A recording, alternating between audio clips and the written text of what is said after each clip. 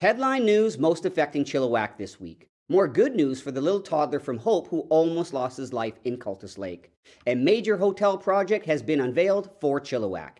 Canada Day will have plenty of things to do, but no fireworks. And the GW Graham Grizzlies shake up the coaching situation. Our guest this week, Chilliwack MLA Dan Coulter, and guess who will have to interview him? You'll have to watch to find out. All right, Chilliwack, let's get started. An update on Raya, the Hope 3-year-old who almost lost his life after a near drowning in Cultus Lake at the start of June. Raya will be going to New Orleans with his parents shortly, along with a traveling nurse, to receive intense oxygen therapy, hyperbaric oxygen therapy for his brain. The family has sought counsel on this and feels this is the best solution for next steps recovery. The GoFundMe page continues for the expenses that the family have and will continue to endure. This is a 3-month program, and this particular clinic specializes in treating young children who have drowned and proven success with the child regaining normal brain function, allowing the child to live a healthy, active life. The old Best Western makes way for something new. SEPCO announced a new 150-room Marriott brand hotel is coming to Chilliwack's Highway 1 interchange at Lickman Road. The hotel will be a dual-branded Fairfield Inn and Suites and Town Place Suites by Marriott. The Marriott Hotel will be a key anchor tenant at the Fraser Gateway Center, a new 12.4-acre development expected to support increased economic and tourism activity in Chilliwack and the Lower Mainland. Density Developments is also in discussions with tenants for a service station and family restaurant. The northern portion of the development will be a light industrial business park with up to 25 small and large bay warehouse units.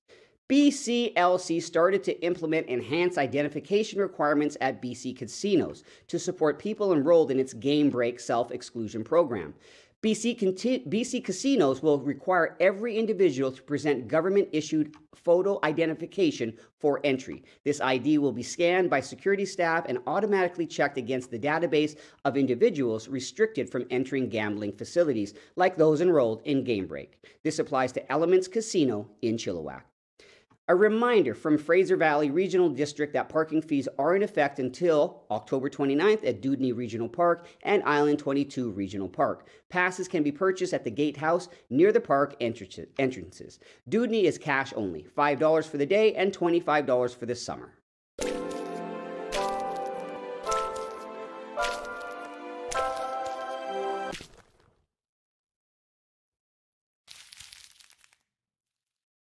From cultural exhibits and pancake breakfasts to food trucks and live music, Canada Day in Chilliwack will be a full day of fun activities for the whole family. Note, there will not be fireworks, even though for the time being the campfire restrictions are lifted. The city will use the Canada Day fireworks at a later date. The plan is for a program celebrating the 150th anniversary of Chilliwack's incorporation. More information can be found on the city's social media. Don't let the recent damp weather fool you. The province is urging people across British Columbia to conserve water, as current forecasts suggest much of the province will experience drought conditions through the summer months. Last year, we experienced drought from August to October 2022. Roger Panet with Environment Canada has been monitoring drought in the Fraser Valley and told FBN that in earnest it started in May. The freshest was literally over by the start of June. While the recent rains have provided relief for some regions in BC, it has not been enough to overcome the limited rain and precipitation from previous months. The increased flows that are present in some streams and river systems are likely to be short-lived. Areas currently under drought level 4 include the East Peace, Fort Nelson, and Finlay areas. The majority of other watershed basins in BC are in drought levels 2 or 3. That includes us. The Chilliwack Community Arts Council is seeking unique artists and talent to display at the 4th annual Vetter River Art Walk. The event this year will be on August 27th. Email dragonfly@chillwackartscouncil.com if you're interested in participating or if you would like more information. Chosen artists and entertainers will be compensated. Dan Coulter is the MLA for the riding of Chilliwack, and right now we're going to watch an interview with chillTV's news director Don Lehn, back for the first time since his recent medical leave. He sits down with the MLA to catch up on various topics. And after the interview, I'll be back with sports. News of the week continues with MLA Dan Coulter, the MLA for Chilliwack, and we talked to all the politicians in the Fraser Valley on both Abbey TV and chillTV. Dan, we got a lot of things to catch up on, but the first one, your work as Minister for Transit and Infrastructure. We got to talk about the elephant in the room, and that is the transit strike. We're past 100 days. Any word on what's going on with Vince Reddy? He was supposed to have 10 days to get everybody together, and it seems very, very quiet. Are you even in the loop? Well, I'm in the loop a little bit, and some of the things I can't say, some things I can say.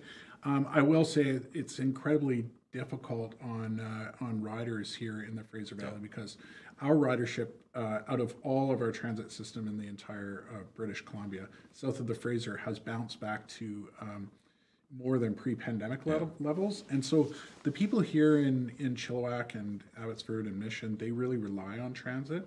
And so I understand, how incredibly tough it is for some people, especially, seniors and folks with disabilities. But I can say that Vince Reddy will be writing a report, which we'll get in the first week of July. Oh, okay. And then I think in his report will be some recommendations, but we'll see when we go from there. And then I'm sure the Labour Minister will have a close look at it, and we'll talk about it in the Ministry of Transportation as well. And I really got, as this was leading up to Vince Reddy coming in from Harry Baines, that he really didn't want to put the hammer down and say, both of you, here's your agreement, go. He wanted everybody to work this out between the two parties. Am I on base on this? That's the feel I got. Absolutely. We just believe that the best deals are forged at the bargaining table. Mm-hmm. And so we're hoping that they come back to the bargaining table and forge a deal there, because that's the best place for collective bargaining. It's something that happens at the table, which both parties can live by. Over the past few weeks, past couple of months, we've had our fair share of incidents on Highway 1, and things get shut down, overpasses get clipped by vehicles. First off, any update on safety issues or protocol that has been perhaps suggested to those that are involved in the trucking industry and those with large rigs? Or is this something that's still ongoing? Like, how do we deal with this? Is it a training education issue? Well, it is somewhat, and then it's also people flouting the law. You're supposed to get a overheight vehicle license. You're supposed to, in order to move loads that are overheight. And with that, they'll give you a map to show you the route to get through an area. Some of these people aren't buying the permits. Some people are either ignoring the route map. I don't know. I can't tell you which group does it most. Right. Yeah. But that's what's been happening.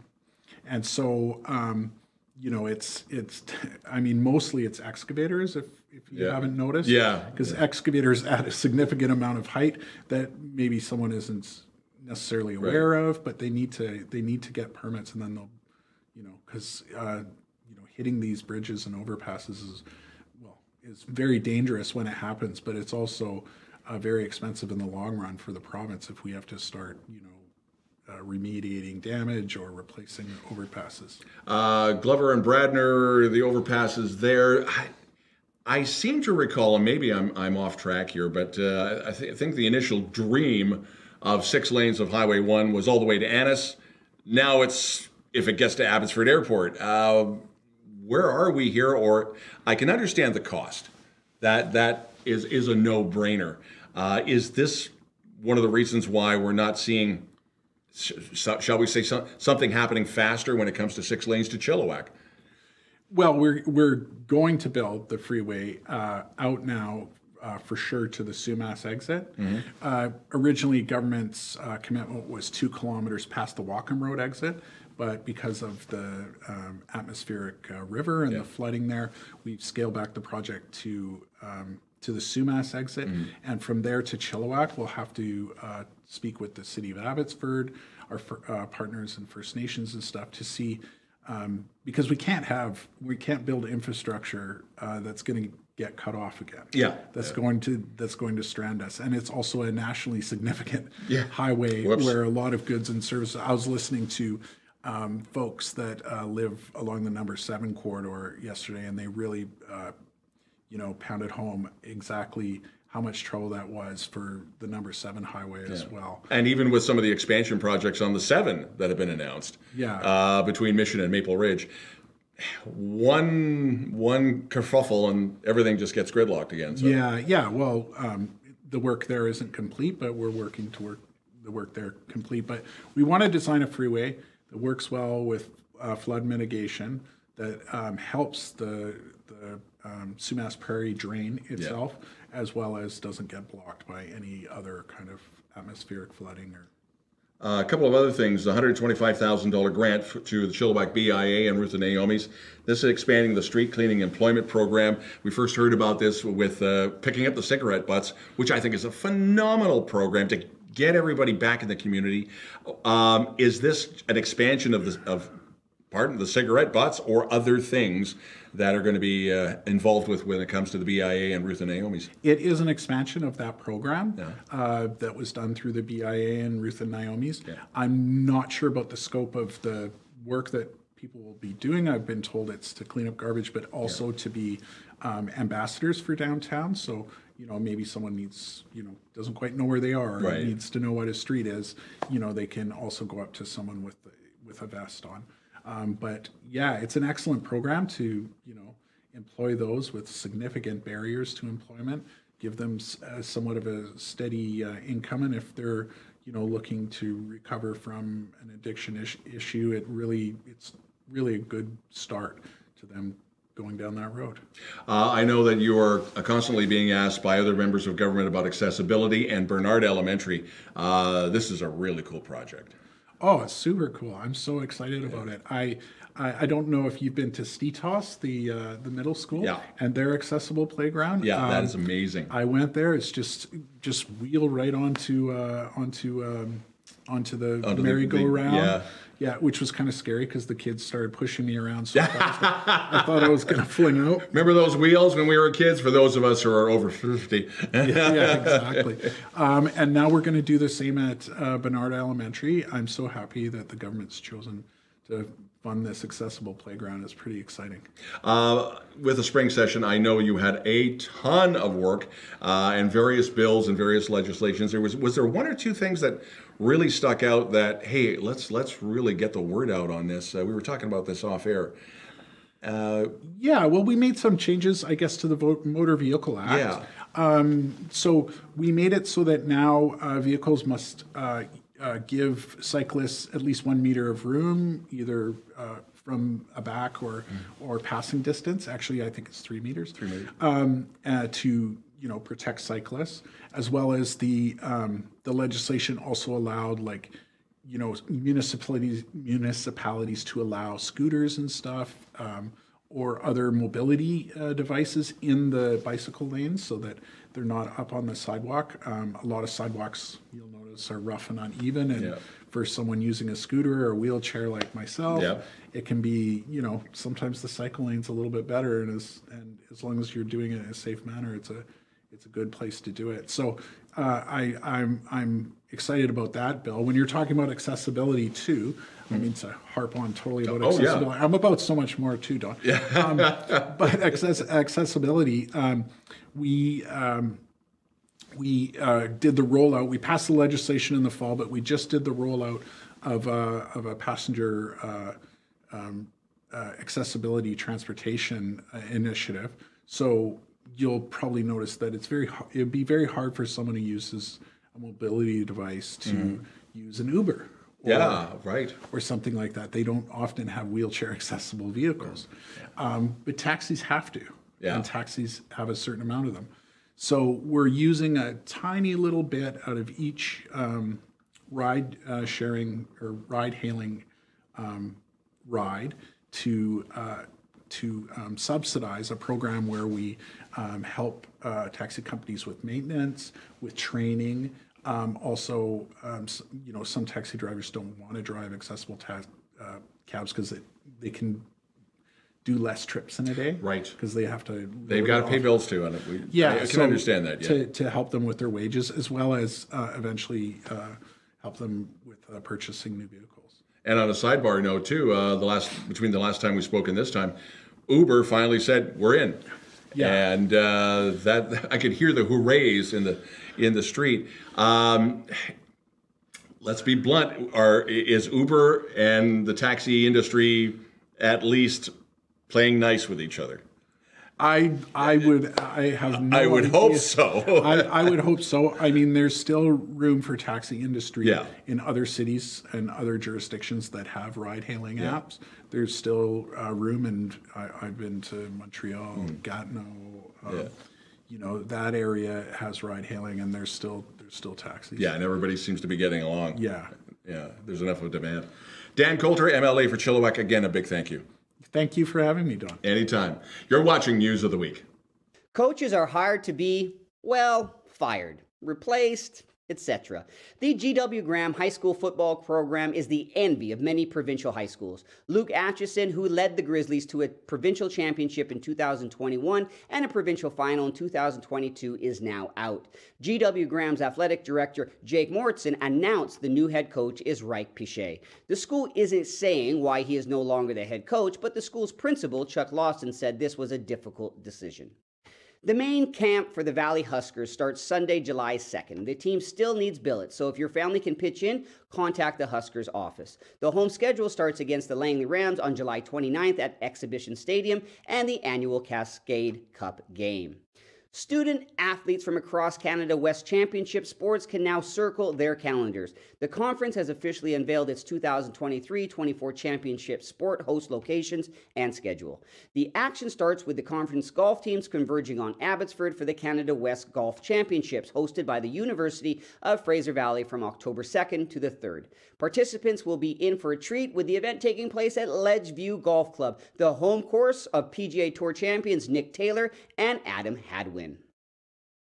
The BCHL and the Chilliwack Chiefs released the 2023-2024 schedule, with the Wenatchee, while leaving the league and retooling for the WHL, a quick revamp of the schedule had to be made. The BCHL season will begin on Friday, September 22nd and conclude on Sunday, March 31st, and will consist of 54 games for each team. For the Chiefs, they start on the road in Langley on September 22nd, and their first home game is the next night, September 23rd at the Coliseum against the Victoria Grizzlies. A shakeup at BC Lacrosse. BC Lacrosse is on the hunt for a new marketing and communications director.